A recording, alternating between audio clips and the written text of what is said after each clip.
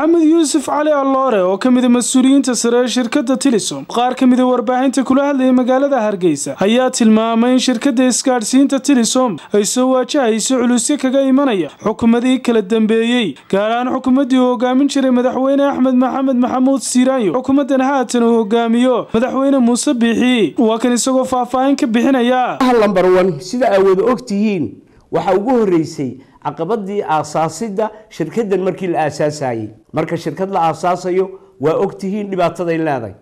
buuraha naloo diidi jiray meel aan bir ka taagnaa la diidi jiray magaalooyinka gudaheeda naloo diidi jiray waxaas oo dhan Telesom way ka soo gudubtay ee caqabada aasaasidda ee dhibta badnay waxaan kaloo kamid ah caqabadaha dawladihii kala dambeeyay ha u badnaato dawladihii Kulmiye dawladda maanta joogta iyo dawladda ka horeysay labaduba waxay aad iyo aad ay socodkeedii dib u dhigeen Telesom waxa iyadana Telesom caqabadka haysta ee ay dawladda imika jirta iyo tii horeba ay wali ku taagan yihiin korontadii shirkadda oo aan loo ogolayn inay xarkajiido ayadoo loo xiray ayadana sunpower oo la yiri sunpower unba wax jiidi karta cid kale waxa ma jiidi karto waxa ayadana kamid ah dhibaatooyinka shirkadda haysta shirkaddu markay sidaa aragtay waxay doonatay cable waxay soo xiratay cable-ka ay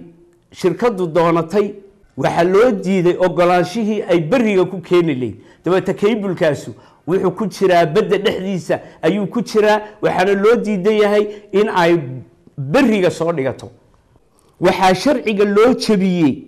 oo dawladii Siraaye ay u jabisay som cable ayay sharciga u jabisay sharcigii dalka yaalay ee distoorka ah ee inaga wada dhaxeeyay ee qofna qof aan ugu sareynin ayaa loo jabiyay baarlamaankana waa la dhex dhigay baarlamaankuna gacantu u taagay sidaas buu sharcigaas uu noqday mid Telesom number 1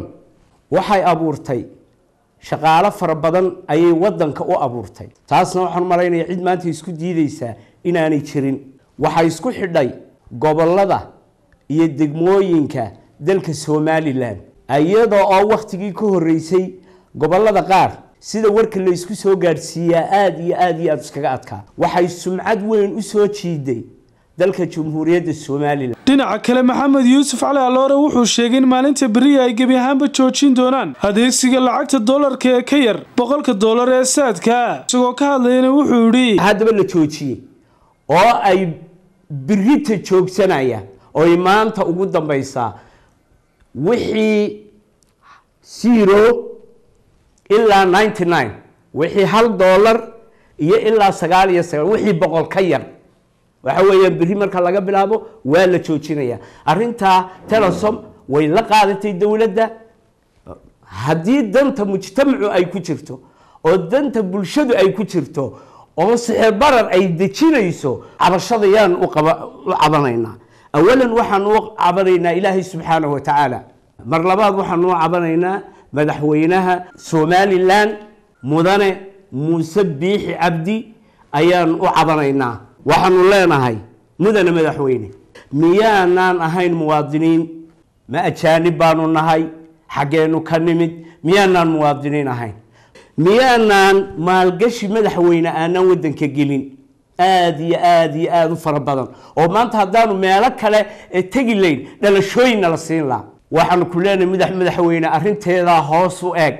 oo arintu waxay ahayd shilinka Somaliland ba kor loo qaadayaa hadii la gartay inay kor u qaadayso waxba kama qabno in laga joojiyo wixii laga joojiyo dollara laakiin laanta xaq baan u leenahay madaxweyne in aanu shilin Somaliland dadka fidinaya aanu ka mid noqon